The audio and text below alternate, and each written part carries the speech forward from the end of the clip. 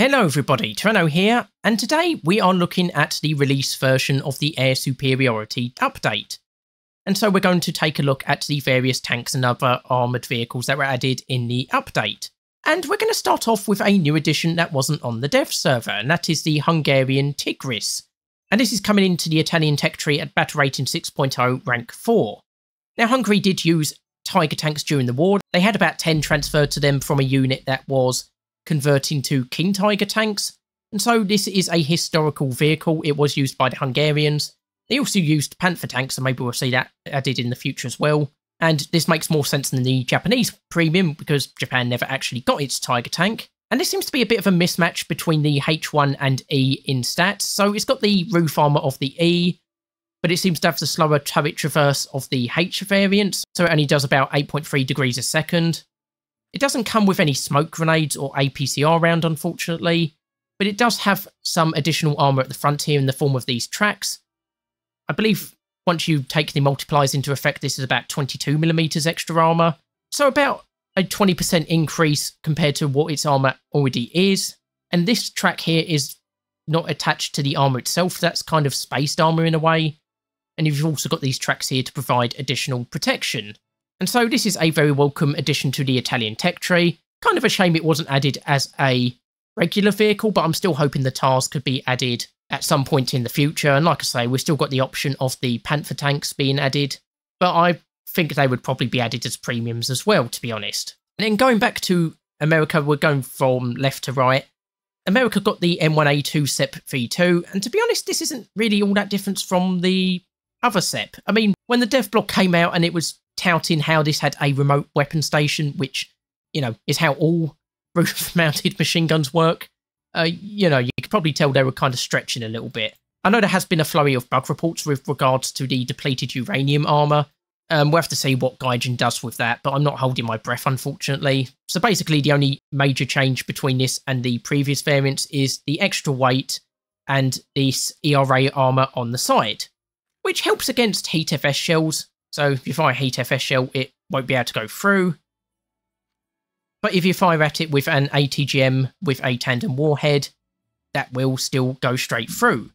And while many other tanks in this update have got a spool liner, unfortunately the Abrams tanks aren't one of them, which again doesn't seem to make all that much sense, because I'm pretty sure Abrams tanks do have some form of spool liner. But again, we'll have to see if that might change in the future. And then of course the other American edition was the M1A1 Clickbait, which is basically an M1A1 HC with a few very, very minor modifications, so various bits strapped to the side of it, unique decals on the turret itself. You've got this chair at the top here, but I don't think all these things attached to the side are going to make all that much difference, to be honest. So, you know, this is a nice premium if you're looking to research the new Tier 8 vehicles, but for the most part, it's just an M1A1 HC, so if you're looking for something very unique, you're not going to find it here, I don't think. Then moving on to Germany, at 11.7 we've got the Leopard 2 A7V, and this does have a spool liner now, so this is more well protected against shots that actually penetrate the vehicle. And of course I did tout that it had this new Length 55 A1 gun. The Leopard 286 also has this gun, it's just not called the A1, so it kind of threw me off a little bit. And so while the extra penetration is welcome, it's not exactly going to be a massive game changer like I thought it would. It doesn't have the composite screens around the sides here, and especially around this weak spot. So, you know, that's going to be a bit of a minor weakness in battle. And also, interestingly, since my last video, Gaijin seems to have nerfed this area of the hull. So the equivalent protection here is now about 630 odd millimeters. However, if we go over to the Stritzwagen 122B Plus and aim at the same area with the same gun, it's now about 700 to 720 millimeters protection. And so where this area is a vulnerability on the 2A7V against the Swedish vehicle, it is an invulnerable area. I'm not entirely sure why this is the case. I mean, they use the same hull. You would have thought they'd have the same protection. I'm not entirely sure why Gaijin has decided to do it that way.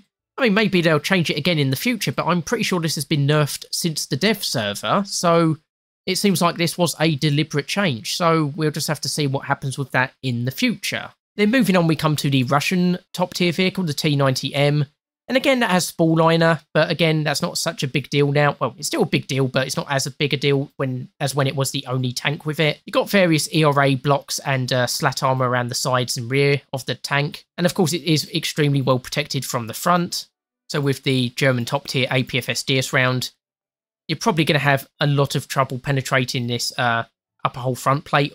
Again, it says penetration possibility is low, but it also says it's nowhere near penetrating 640 versus about 700 plus. So this is going to be very well protected from the front. So this is definitely a tank you're going to want to flank if you want to easily destroy it. And then moving on to Britain, we have the Challenger 3 technology Demonstrator. It was called Prototype in the dev server, but this is a more accurate name because the Challenger 3 is not going to look anything like this. I think this was just a test bed for the 120mm length 55 gun. And to be honest, this is probably one of the additions I'm most looking forward to actually using because this is a massive game changer for British tanks. So its top tier APFS DS round does 640mm penetration now. The Challenger 2E only did about 557mm with its top tier APFS DS round, so a little short of 100mm extra penetration. I mean, you do lose access to the heat shell, but how useful that was actually going to be in the top tiers, I'm not entirely sure. I know some of the armour was slightly reduced a little bit, but this was never particularly the most well-protected tank in the world anyway, although now the turret cheeks look to be a lot more vulnerable than they previously were. But again, like with the German Leopard tanks, it does come with a spool liner, but it only seems to be fitted mostly around the front hull, so if I can find it. Yeah, so there's the spool liner at the front. You have got some RHA around the sides. I can't remember if that was there on the dev server. And that's 20 to 50mm, so not the worst in the world, but whether it will actually, help at catching spooling, I'm not entirely sure. To see how the spooling looks like when firing through the front there. Yeah, so it seems to catch a fair bit of spooling. So hopefully this will help provide additional survivability for this tank. And of course, the other major British change was the Challenger 2 OES. So that's for sale for 9,620 Golden Eagles. Basically the same as the TES, except you have a 50 cal machine gun on the roof here instead of the 7.62mm machine gun. And you've got some structural steel over these external armour blocks. And this isn't even 20mm, I think it's more like 9 to 10mm extra protection, so this is basically nothing. So again, it's another premium tank like with the M1A1 HC clickbait, which is, not exactly going to be a massive change compared to the vehicle it's based off of. Useful if you're wanting to research the top tiers of Britain, but if you're looking for a unique tank, this isn't going to give you anything like that, unfortunately. And then Japan at rank 5, battle rating 7.0, got the Type 99, and this is basically a Japanese self-propelled howitzer, but it fires its shells at a much higher velocity, 940 meters a second instead of about 680 odd for the American M109. And it comes with this additional shell which has a little bit more penetration, so 64mm versus 61mm, and comes with about 5 kilograms extra TNT equivalent explosives. So yeah, this will be a very welcome addition to the Japanese tech tree, and you got this machine gun on the roof here for anti-air work as well. And yeah, it's nice to see Japan getting a very useful self-propelled howitzer vehicle. Then moving on to the Chinese, you've got the VT4A1 at 11.7, and there's been some changes to this, so the composite armour has been changed from 5mm to what you can see on screen here. Not the most well-protected composite armour plate. If you go to protection analysis and shoot it with the Leopard 2A7V's top-tier APFS DS round, it will go straight through still. So definitely not the most well-protected tank in the world, and even the turret cheeks are a little bit vulnerable, to be honest. And the gun reload rate is now the same as the previous tank. I think it was a little bit slower before, but the targeting speed for the horizontal and vertical is still a little bit slower. And this ERA armour has been fixed as well. It's now actually attached to the armour proper, which is now RHA instead of structural steel. But again, only 20mm, so still not particularly great. Once that ERA is gone, there's not going to be much armour for you to punch through to get straight into the turret. Although you may hit this composite armour behind here as well, depending on the angle. And other than that, you've got some slat armour around the turret, and of course you do have the APS system, so you've got 4 of them around the tank, or you've got 4 of these ones around the tank and these 2 on the top here. So we'll have to see how useful that APS system is for the tank when it's used in battle. Then moving on to France, you've just got the ACMAT TPK 6.41 VPC between the AMX 13 and the AMX 10P, which kind of fills a gap, although it's the same battle rating as the AMX 10P, so also kind of doesn't. Would have been preferred to see the gap at tier 2 between the CCKW and the AMX 13 field, but this would still be a useful vehicle. And it is basically just a truck with a 20mm Oerlikon cannon, so nothing groundbreaking, unfortunately. Although it's at 5.3, so that's a fairly low battle rating, I think. And it is also pretty fast, so top speed of 56 miles per hour, so quickly able to get around the battlefield. And with your large crew of 6, you might be able to survive reasonably well if an enemy doesn't know where to target properly, or if you're just taking some lucky shots. So, yeah, definitely a welcome addition to the French tech tree, but not exactly a game changer by any stretch of the imagination. Then Sweden got the STRV 122B Plus at the end of its Leopard line, and this has the shorter 120mm gun, so not quite as powerful as on the German variant. And again, this is what the armour looks like from the front. Reasonably well protected, but still fairly vulnerable to the top tier APFS DS rounds. And this also comes with spool liner, so if we look inside, yeah, so you've got some spool liner on the side here. And as I sort of forgot to mention in my previous video, it does also come with these composite screens, which do help to cover up some weak spots, especially around the back of the turret. So this area is now a bit more protected, but it's only really useful against HFS rounds. It has a 0.16 multiplier against kinetic rounds, so 100mm only actually provides about 16mm of protection against kinetic rounds. So again, while this is a welcome addition, these composite screens aren't going to be a massive game changer, unfortunately. But the spool liner is also going to make this tank a lot more well protected. And then lastly, we've got the Israeli Rochev and Giraf. So the Rochev is basically a long-barreled M109. Of course, the previous Israeli version was a short-barreled variant.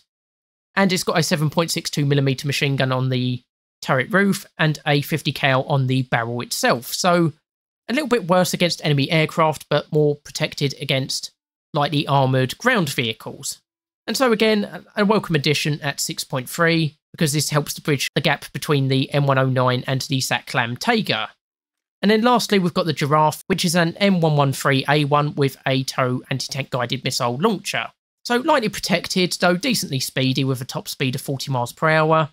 This will be a very decent addition to the Israeli tech tree, and I hope this means that we'll start seeing more anti-tank guided missile vehicles added to the Israeli tech tree at the higher tiers.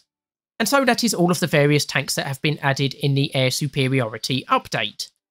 And to be honest, none of them are a particularly massive standout to me. I mean, the T90M is pretty well protected.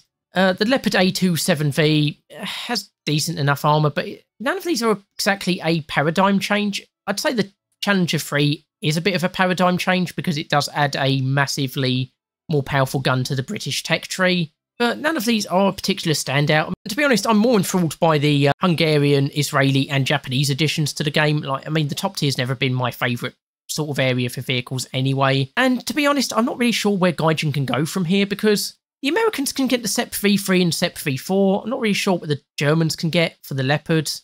The Russians can get some various modifications that have been introduced in recent years, but again, getting information on these new vehicles is going to be a massive problem. Like, we're already running into problems with the depleted uranium for the American tanks and spool liners, and there's murmurings that the German Leopards have possibly got the wrong composite armour.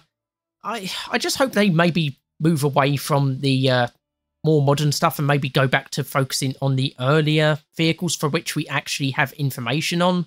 I mean, like I say, there's not really anywhere else we can go unless we're going to start adding vehicles that have just not been introduced or in prototype testing. I mean, like I say, the Americans have got the SEP V3 and V4, which could be added. Although the V4's been cancelled, you could still add it as a prototype. But again, like I say, we're not going to have much information on these various tanks. So, yeah, I'm hoping we'll maybe see a bit of a step back and focusing on the lower tier vehicles in the future.